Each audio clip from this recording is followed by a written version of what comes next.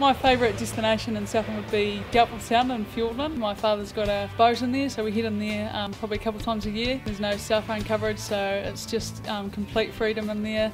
Lots of fishing, lots of putting the crayfish nets down, going for swims. I think when you head into Doubtful Sound, it's important you take your fishing rods because there's so much fresh fish in there to catch, and just enjoy the scenery and the peace and quiet in there.